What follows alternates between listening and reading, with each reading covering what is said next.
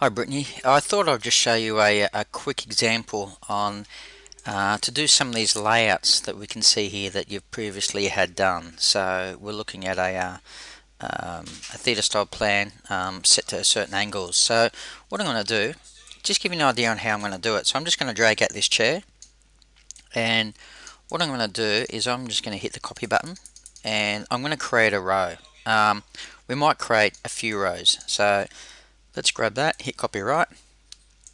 Now what I might do is I might just copy this down and maybe one, two, three.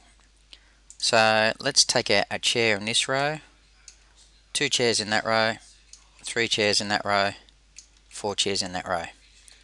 So what I can do now is I can do two options. I could either just grab this area and move it to the right. I can grab this and I can hit copyright, and there's a button here for flip horizontal, and I'm just doing that there.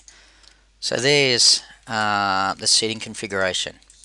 Now what you can do is that you can then change the angle and set that in place. So maybe we're going to have one there. Obviously this is very wide, and what I might do is there's an option here which allows us to group objects together. Now the shortcut is just up here, or you hold down Shift Control G to group it.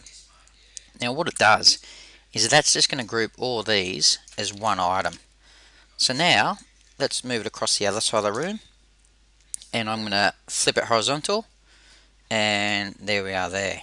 What I might do now is move it down the bottom, and I'm going to use the button here, flip vertical.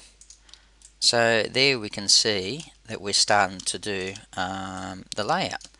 So now that I've got all those there, I'm just going to ungroup it, Shift Control U, and that's how easy it is to do.